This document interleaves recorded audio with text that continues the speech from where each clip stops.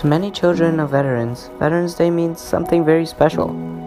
Meet Will Scanlon, a South Elgin student whose dad is a veteran. We sat down to see what Veterans Day truly means to the children of veterans.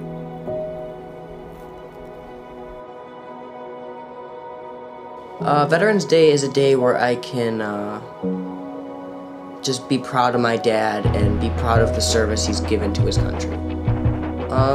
I want people to understand what veterans do and how much they sacrifice and give back to veterans. There's tons of charity organizations that help give back, and that's just one way that you can help veterans that have helped us.